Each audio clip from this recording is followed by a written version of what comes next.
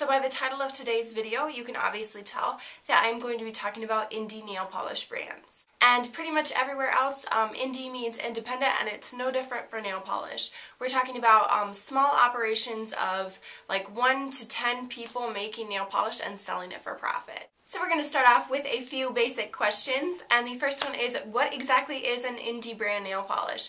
And obviously I've already explained what indie means, but in the nail polish world, this usually kind of started out as like one person, and they started out making Frankens, and then they started using like glitters and pigments and all kinds of other things to kind of build their own nail polish brand. Once they found out that people were interested in what they were doing, they started selling them.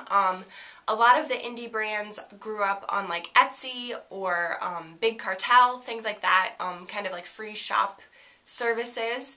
So a lot of the indie brands that you like might know now started out as very small like Etsy shops. So there's a couple terms floating out there about like what indies are. There is frankening, indie, or hand-mixed lacquers, and all three of those things kind of mean different things, but indies obviously cover like any independent nail polish brand. Frankening is an entirely different thing. It is essentially mixing 2 or more already made nail polish lacquers together to create a new color. Hand-mixed lacquer is different than frankening in the idea that you are using raw ingredients to create something new rather than mixing pre-made polishes to create a new polish. Instead, you're using like suspension-based glitters, pigments, micas, those kind of things to create an entirely new product. The evolution of the indie polish boom kind of has happened over the last 2 years, and people have been frankening their own creations and like mixing their own polishes for their own colors for years, but it wasn't really until Lindarella, as I understand it, started selling her glitter polish creations that the idea of mixing these things and creating polish for money actually kind of like took off, that an individual person could do it, not just like a corporation. For a long time, Lindarella kind of had a corner on the market of indie glitter polishes, but as demand for her polishes increased and her popularity increased, she couldn't keep up with supply and demand.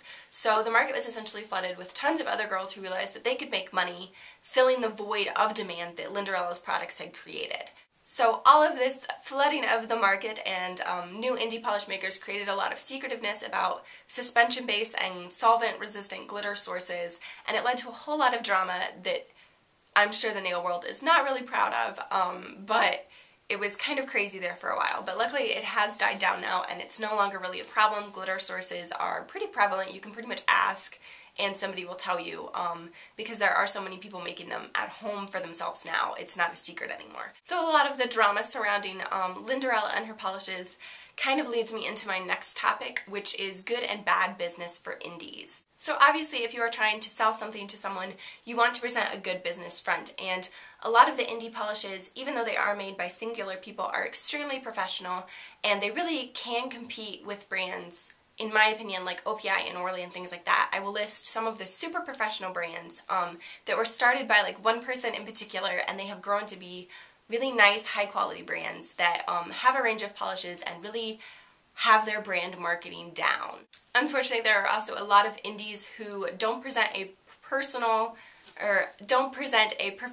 approach to their business at all, and they make it much too personal, and they kind of have temper tantrums and all that kind of stuff, and that's awful. You don't want to do that with any business. So make sure that the indie brand polish that you're buying, you are going to get good customer service, and that they have a good professional like backstory, I guess, and experience with other people who are buying polish. And you can find out that by, if you find an indie polish brand that you like, go ahead and Google some swatches of it, and bloggers will definitely be 100% honest about their opinions with the brand, even if they receive samples. I'm really proud of the nail community for, I feel like most of the reviews that are done in the nail polish community are extremely honest. And people aren't afraid to say bad things even if they get PR samples. Like, there was a whole bunch of drama with an OPI polish recently, and bloggers, even who like received the entire collection for free, were really honest and said, this polish sucks. And you know, if that makes you lose your PR samples, fine. But you know that you're being honest with your readers, and that's super important, and I'm really proud of the nail community for that. So, gold star for you. But yeah, aside from my rambling tangent about honesty, good and bad business practices do your research, find out which brands are good, which brands are bad, which brands have drama, which ones don't, and Google swatches, absolutely. Now that I have sort of bombarded you with a short history lesson about indie polishes, I am sure you are wondering, where the heck can I buy these? What do they look like? That kind of thing.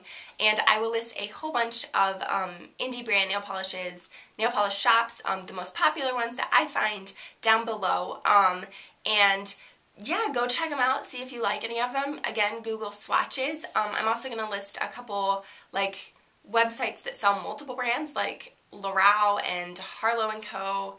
and places like that. So there are international ones that ship internationally and all that jazz. So even if you don't live in the United States, you can still enjoy the indie polish goodness. So I hope this video answered at least a few of your questions about indie brand polishes.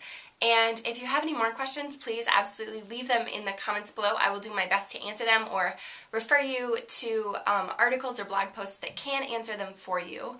And if you enjoyed this video, give it a thumbs up. And yeah, I will see you next time, and thank you for watching. Bye.